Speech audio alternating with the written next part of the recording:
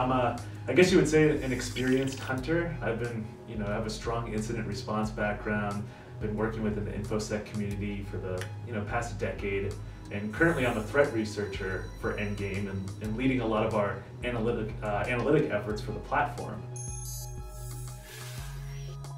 I think of hunting as the proactive pursuit of malicious behaviors within your network. So, a lot of the work for hunting, we need to be independent from IOCs or indicators of compromise. Far too often we get distracted by these indicators, whether they're network-based indicators like IP addresses, domain names, URLs, etc.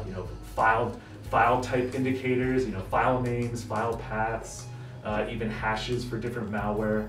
But we have to keep in mind that these indicators may seem great, but they have a very short shelf life, and the attackers can change these indicators throughout their campaign, and we should devote our energy towards behavior-based hunting.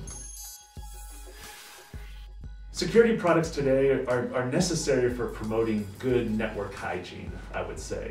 But unfortunately, we live in a world where attackers understand the limits for a majority of the products that are out there. So they develop tradecraft which evade detection by common security appliances. And as a hunter, we must assume breach and really treat each day like we are responding to an undetected threat or incident. A lot of the forensic incumbent EDR products treat security as a post-mortem exercise. They look at events after you already know something happened. When hunting allows the analyst to actively search for malicious behaviors as they happen to prevent attackers from stealing sensitive information. Requirements can vary, but the bottom line is, I would say, no one knows your environment better than yourself. And this really gives you your only fighting chance against the attacker. And what I mean by that is it's essential to understand what is normal in your network, so then you can examine deviations from the norm. For instance, how can you discern between legitimate and malicious administrator use or activity? Now this can be a daunting task, and this is why we look towards various tools to help us in understanding our own network behaviors.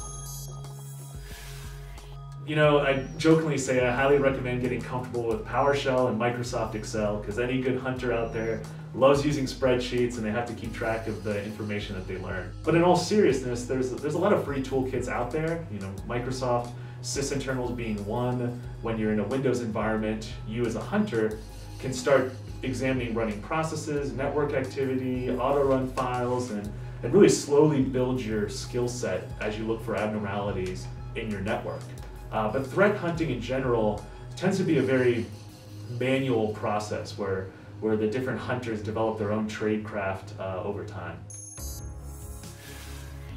Hunters tend to be more experienced InfoSec professionals, which can be difficult to hire. A lot of times the best hunters were once IT professionals, which escalated to incident handlers, and then they built their own tradecraft over time.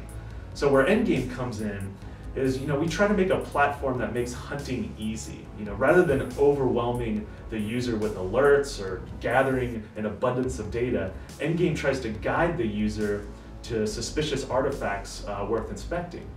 So in addition to our preventions and detections, we provide our own analytics to assist the junior analyst, while also making all this information available to the most skilled analysts for in-depth analysis. So by using our built-in hunts, the user can quickly investigate their network and respond to any malicious artifacts.